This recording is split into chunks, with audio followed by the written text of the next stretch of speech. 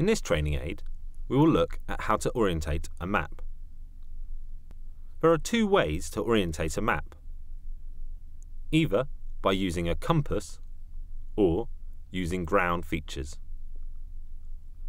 First, let's look at using a compass. Place your compass flat on the map. Ignoring the needle, turn the capsule so that the declination arrow points up the map to grid north, and the orientating lines are parallel with the eastings.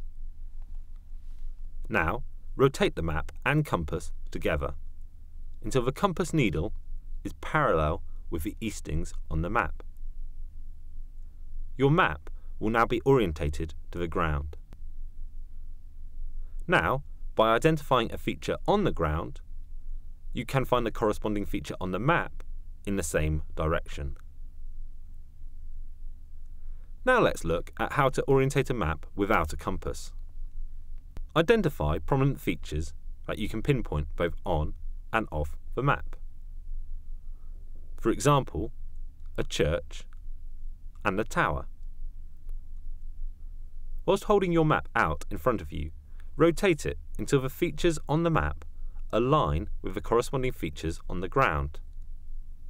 Your map will now be orientated to the ground.